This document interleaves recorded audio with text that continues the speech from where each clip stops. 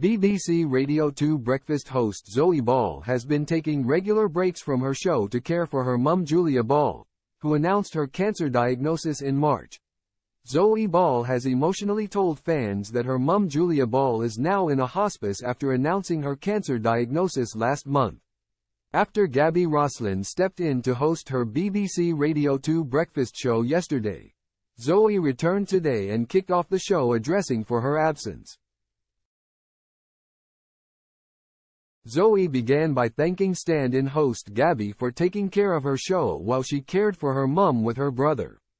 Later on in the program, she gave an emotional update about her mum's progress as she praised those running for pancreatic cancer in the marathon. After playing a Bon Jovi song, Zoe dedicated the track to the most amazing paramedics Bill and Simon who helped take her mum to a hospice this week. Seeming emotional, she added, "They were so gentle with her, so kind, very funny and absolutely lovely. Mum's in hospice now, pretty tough at the moment for the family. I just want to say thank you to John, Scarlett and Charlie, both Charlie's actually and Sophie and Laura who are really looking after Mum." Zoe went on to send loads of love to anyone else who is also going through a similar experience, adding, "I know so many people in the same position as Jamie my bro, and my dear mum at the moment. Things are really tough for my mum at the moment. Just sending out loads of love.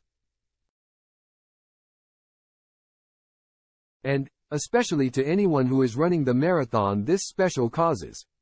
Big shout out to anyone running for cancer charities, especially pancreatic cancer, you're all superheroes.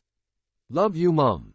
During a break from her show in March, Zoe announced that her mum had cancer and would therefore be taking breaks from her work commitments to provide care. In an emotional post, she said her mum had been incredibly brave and was completely in awe of the medical staff looking after her. The presenter went on to say, "Gratitude to our families, our extended family, friends at home, at work for their support at this time.